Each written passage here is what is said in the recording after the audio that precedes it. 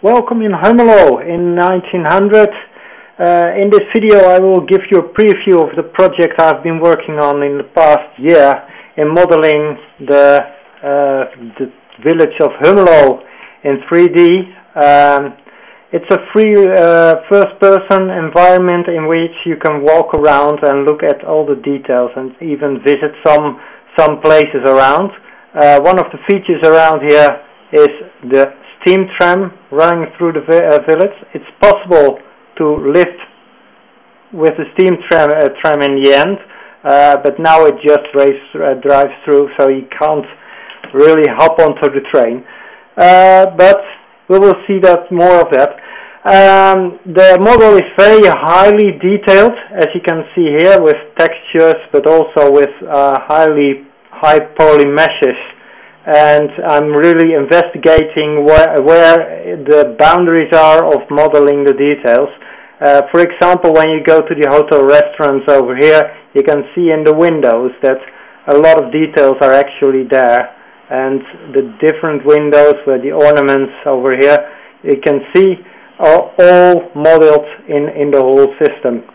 And still I'm getting quite a decent frame rate for this. So I'm quite confident with this. In the distance behind the trees you can see the windmill. It will be possible to visit it. You can see it in a previous video of mine. And you will see the mechanism of the windmill working with all the gears working together and milling the grain until it becomes flour. So it will be possible to visit some places. One of them is this house, I believe, so I will run to the front door. Let's see whether it will open. Yes, it will. It's quite empty at the moment, but hopefully there will be more in the near future. So in this way it will be possible to visit the past actually and look around, get an impression of how life would look like about 100 years ago. All models are created based on old photographs, so actually the way it looks like in the model is actually how it looked like in reality.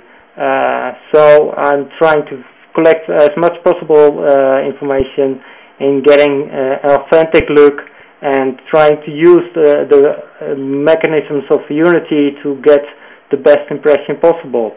And I must say, I'm quite proud of it. It looks very good.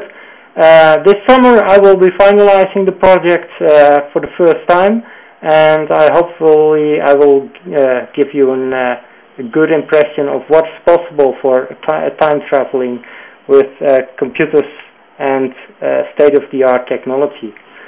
I will leave it at this.